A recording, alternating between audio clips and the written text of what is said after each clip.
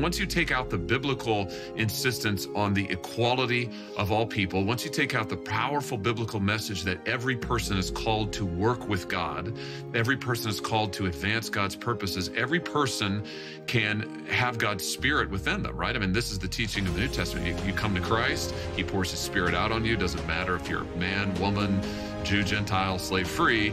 Once you take all of that away, and it becomes about, oh, well, we're going to worship human reason. Well, according to whom, right? Who defines that?